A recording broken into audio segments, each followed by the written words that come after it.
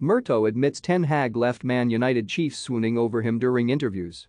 Manchester United director of football John Murtough has admitted he was swooning over Erik Ten Hag after interviewing the Dutchman.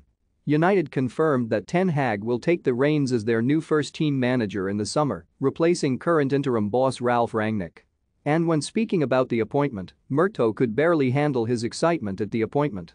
He said, "In our conversations with Erik leading up to this appointment, we were deeply impressed with his long-term vision for returning Manchester United to the level we want to be competing at and his drive and determination to achieve that."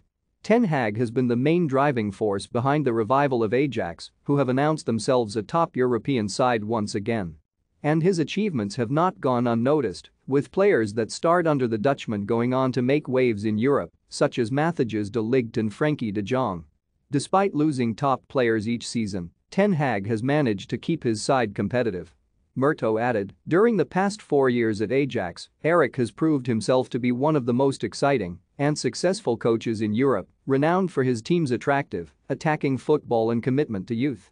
Do you think Ten Hag can bring the glory days back to Old Trafford? Let us know in the comments section. Ten Hag said, "It is a great honor to be appointed manager of Manchester United, and I am hugely excited by the challenge ahead.